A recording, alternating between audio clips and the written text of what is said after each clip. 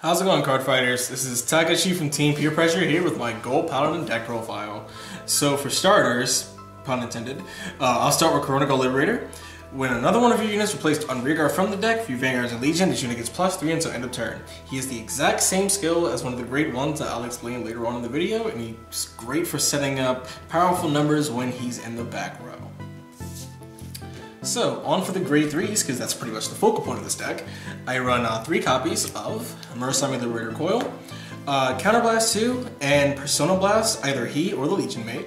These units in Legion look at the top 4 cards, search for up to 2 cards. They are not specific to Liberators. Call them separate rear guards, put the rest on the bottom of the deck, and they get +5. This unit attacks a Vanguard, he does get +2 until the end of the battle, which sets up ridiculous plays if it happens that you get Pwyll, Aglovale, even Bruno or Koronagal if you, for some ungodly reason, were bottom deck gear Koronagal, if that ever happens. So he's great for setting up, different plays. He might be slightly expensive, but he's still worth it when it comes down to optimizing your field. I also run 3 copies of Bluish Flame Liberator Prominence Core. Now, you guys are probably wondering, hey, why aren't you running Glare? Well, I don't have him yet. I will eventually. His Vanguard skill, when a unit with the same name as a unit in Vanguard is placed on rearguard from the deck, if he's in Legion, he gets +3 in the crit until end of turn. Also, you counterblast 1, retire one of your rearguards, look at the top 4, call a Liberator to rearguard, doesn't have to be open, and bottom deck with on the rest of the cards, and it's only once per turn. I'm going to use this term a lot. It's like opening Pandora's box with this deck. You counterblast, you call something, and effects go off, things get powered up, your opponent gets scared. Case in point. And I run 2 copies of Bluish Flame Liberator Percival. Percival would be the trial deck guy, and when he legions, you get a free superior call from the top 4 cards of the deck, and it does have to be to an open rear guard, so just keep that in mind when you're trying to set up your field. And when this unit attacks a Vanguard, gets +2 until the end of the battle. So there's a lot of superior calling in the grade 3s. So again, just keep in mind the amount of counterblast and things that you have in order to make sure that you can set up your field accordingly. Since you brought it up, Prominence Glare, his skill is Counterblast 1, discard a Bluish Flame. If he's in Legion, he gets +1 critical, and you cannot guard with grade 1s or higher. Right. As well as the same superior call skill. Where you retire a unit and superior call something. Right. It's considered one of the best legions for golds, and if you have it, it's really a good card to run. I'd agree, definitely. Reason I'm not running him is he's like 25, almost 30 bucks. Yeah. If it just so happens that I come across him, I'm gonna run him, no questions asked. Period. He's a great finisher, which is something that golds are severely lacking in. We may have the amounts to superior call things, but being able to just close out games is going to be a little hard. So Glare definitely picks up the slack in that area. Onto the grade 2s. I run 4 copies of Oath Liberator Aglovale, who is the Legion mate for Percival and Prominence Core. This dude does so much work. Counterblast 1, when he's placed on rear guard, does not have to be from the deck, this could be from hand. And you have a Liberator Vanguard, pay the cost, look at the top 3, search for Liberator, call it to an open rear guard, and bottom deck the rest of the cards. Again, it's Pandora's box, especially when Aglovale comes out on the field. You put him here, you counterblast 1, you call a Bruno, and things get real. Alright, so the next grade 2 in this lineup is SwordPrinciple Liberator Magnus. Now, I've been praying for a card like this to come for about a good year. Lapierre Shooter was probably one of the best grade 2 Gold Paladins to come out, and Magnus essentially is his spiritual successor for Liberators. When he's placed on rearguard from the deck and you have 2 or more Liberators in its original card name on your Vanguard circle, so essentially if your Vanguard's in Legion or if Stride's going on, look at the top 3 cards from your deck, search for Liberator, call it the rearguard, does not have to be open, and put the rest on the bottom of the deck in any order. Now, as an added bonus, if you happen to superior call a Bluish Flame, which are only grade 3s, mind you, you get to bounce the card back to your hand, which means you can set up for Stride, you can set up for Legion, or whatever you need to do next turn.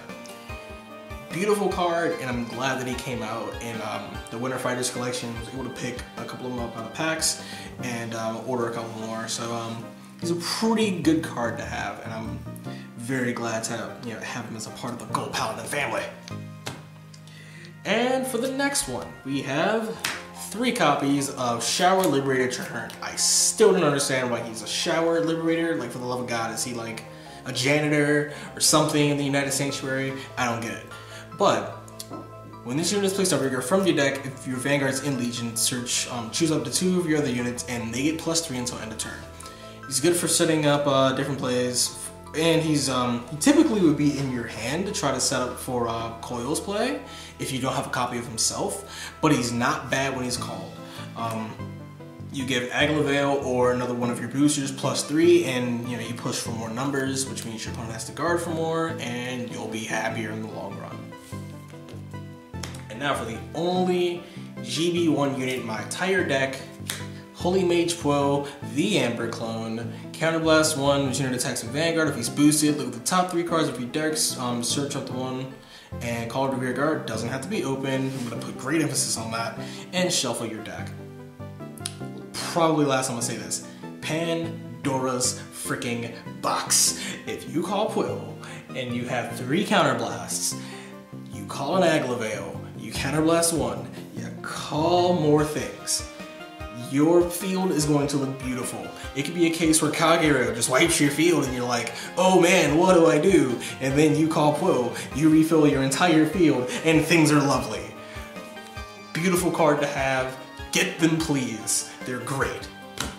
So, I know you mentioned earlier in your grade 3 split that just the deck's a bit counterblast heavy. How do you feel about running cards such as Saphir and the Takeshi Liberator Brenius? Okay, so for Saphir, only reason that I do not run Saphir, he's not a Liberator. And a lot of the cards that I have to use that superior call, with the exception of maybe 2 or 3, not counting the strides, have to call Liberators on that. If he, for some reason, became, a part of the 2nd regular army, if he became one of the Liberators, I would so totally run him, like, no questions asked, I'd do it. For Brace, when it comes to him, I've thought about it. I've placed great thought into running Brenius, and I might just do it. He isn't that expensive, so I probably would order him within like the next couple weeks or so. On to the grade 1s. I run just 1 copy, a solitary copy, of Fast Chase Liberator Joseph. You Soul Blast, a Liberator, special Soul Blasts. When this unit is placed on Vanguard from your deck and you have a Liberator in its card name, as your Vanguard, you would draw a card. Pretty decent for trying to generate hand advantage, but I might be phasing him out a little bit later on for another card, but we'll see what happens. But I can place him in the back row if necessary, or I could put him in the front in order to push for more numbers if there are triggers involved. Or it's really fun to where your opponent doesn't write a grade 1 and then you just rush the crap out of them. It's pretty funny. Next card, I run 2 copies of Physical Force Liberator Zorran. Now this guy is way under the radar when it comes to certain decks because I never see him ever. When his unit is placed on rearguard from your deck and you have a Gold Paladin Vanguard, you push him soul, look at the top 3 cards, search for Liberator, call it to rearguard, does not have to be open, and you bottom deck the rest. Great card, beautiful for setting up plays, or if you just want to keep him in the back row as a booster, if you're that desperate for cranking out numbers, go for it.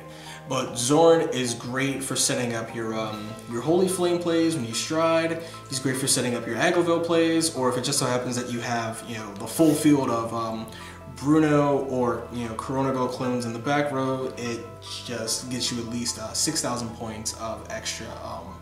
It's a great card. I run 2 copies of Gorboduc, the Stride Enabler for Gorboduc, and that's literally all he is.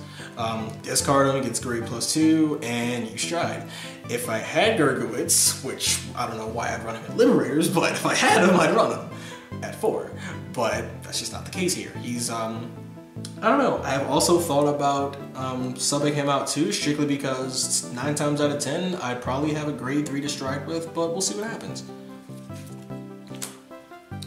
I run 4 copies of the Light Formation Liberator Erdre. Now, you're probably thinking, why doesn't he have marks? Well, when I ordered him about, a year and a half ago, Erdre was only $6, whereas Mark was like 10. So I was like, nah fam, I'm not doing that. Erdre does the exact same thing as Mark, and the perk of not having a GPG, despite the fact they're really, really viable, is you can protect literally anything. If Pwyll gets all the hate that I expect him to get whenever I play him, I can just guard him and be like, no, you're not touching him. No, he's my buddy, no. When it comes to your Vanguard, nope. When it comes to any of your rear guards whatsoever, nope. Instead of, the perk of being able to unflip or, draw a card or things of that nature, he's just good as an all-around defender. And last but not least, my favorite grade 1 in the game, May Rain Liberator Bruno. Oh my god. When your other Go Paladin is placed on rear guard from your deck and you have your Liberator in its card name, gets +3, the exact same skill as my starter. If it just so happens that you have like the holy trinity of Brunos on the field and you happen to superior call like 5 or 6 units, you're sitting at +15 to +18 for Bruno, you literally can just put him up front and say attack. He's great for either setting up different plays with your Vanguard, your rear guards, you literally can just go all out. You superior call even once. He's a 10k booster, which is great for getting past pesky, 15k guards or things of that nature. I swear to God, if he was a person, I'd probably hug him. And now on to the triggers. I run 4 copies of Flame of Victory. You put him in the soul, choose a Go Paladin, and he gets +3 until end of turn. Great card. If it just so happened that there was a Liberator variant of Flame of Victory, I'd run him in a heartbeat. There's another crit that I've honestly been thinking about running. It's Gorboduc. He's the Bluish Flame. When he's superior called, you bottom deck, look at the top 4 cards, you search for a Bluish Flame, add him to hand. Great card. It's just the fact that whenever I try to order him, he's always out of stock. So I'll get him eventually. We'll see what happens when I do. I run 2 copies of Strike Liberator and 2 copies of Isus. I do have a teaching deck with a couple of the copies of Strike Liberator. I just wanted a little bit of variety in my crit triggers, but they're vanilla triggers, so they don't really do all that much except damage your opponent more and make them feel sad. Now, probably for one of the best grade 0s in the game, I run Ketchgal Liberator. If you wanted to see a card that opens up ridiculous plays, Ketchgal is probably the one to go to. Cute little puppy, isn't he? When you put him on the bottom of the deck, when he's superior card from the deck, you look at the top 3, call something that isn't Ketchgal, make sure you know that it cannot be himself. You call it the cards to an open rear guard and shuffle your deck. So, for instance, Aglovale, oh man, Ketchgal, oh man, bottom deck, goes for, another Aglovale, goes into Ketchgal, goes into Bruno. You've literally just refilled your field. Say you've got that Narukami player that just doesn't like you very much, or that Kagero player that doesn't like you very much, and you go ahead and you Legion. Things are ridiculous once you go into Ketchgal. And last but not least for the triggers, I run 4 heals. Nothing special, they heal, they make me happy, and it feels really great, when you're about to hit 6 and then you clutch heal. I wish there were Sunny Smile clones or Lozenge Megas clones and golds, but that just doesn't happen because they're broke. It's called running 16 Stand Liberator. Bruh. And now on for the strides. I run 2 copies of Fast Shades Golden Knight Cambell, the chunky soup of the Go Paladins, if you will. When its unit attack hits a Vanguard, look at the top 5, search up for the 1 card, call it a rear guard, shuffle your deck, and unit gets +2. We all know that on-hit strides are kind of the thing in Vanguard now. Every single clan under the sun has one of these, and it's pretty much standard to run them in any installation of the deck that you have. And he does set up pretty nice plays because it doesn't matter what I call, and it doesn't have to be to an open rear guard. I run 2 copies of Golden Dragon, Scourge Point Dragon. Cannot wait for him to come out in the start deck as a promo because I want to see his shiny awesomeness, but that's not why he's here. When your unit is placed on rigor from the deck, that unit and this unit get +5 until end of turn. So every single time you superior call, he pseudo triggers with him and another unit. Great for pushing for numbers, great for pushing at advantage, and great for making your opponent cry. I run 2 copies of Golden Dragon, Spearcross Dragon. Now, I will admit I'm guilty as charged for saying that this card sucked at one point. Strictly because when you have to call units, you have to call them to a separate open rearguard. Now, understanding that if there happened to be that pesky Narukami player or something of that nature, and my rearguards are open, typically, Spearcross would be my second stride.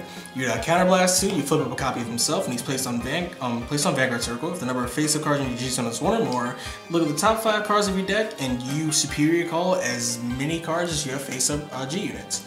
So if it just so happens that these 2 fields are completely empty, I can just put them right there, and your opponent's like, well, I didn't do anything much. So he's a pretty good card for opening up, you know, card advantage or things like that on your field. And now for the piece de resistance of my strides, I have 2 copies of Bluish Flame, Liberator Holy Flame. Holy crap, this card's good. Counterblast 1, and you flip up a card from your G-Zone. Doesn't have to be himself, but preferably it should be. If you have a hard card with Liberator in its name for each face-up Holy Flame in your G-Zone, look at the top 3 cards of your deck, search up to 1, call it the rear guard, put the rest of your cards in your drop zone. Note, you have to put it in the drop zone.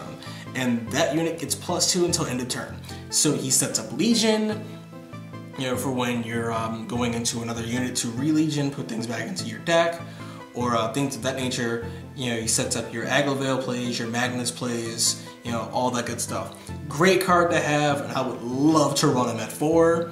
I just can't right now because he's like $10. So, you know, he's a work in progress, definitely. If you were to open up, get 2 more, what would you remove from your stride deck? Cambell. Cambell? Yeah. Just something cool, since if you do run him at 4, you're essentially looking at the top 9 and calling 3. Yep. For counterblast 1. Yep. It's hilarious, actually. But yeah, that's pretty much it for the Gold Paladin deck profile. Hope everyone enjoyed it. Hope everybody enjoyed the banter. And as always, you know, leave a like, comment, subscribe. And this has been Takeshi from Team Peer Pressure. Fight on, guys. Have fun. Stay positive. Take it easy.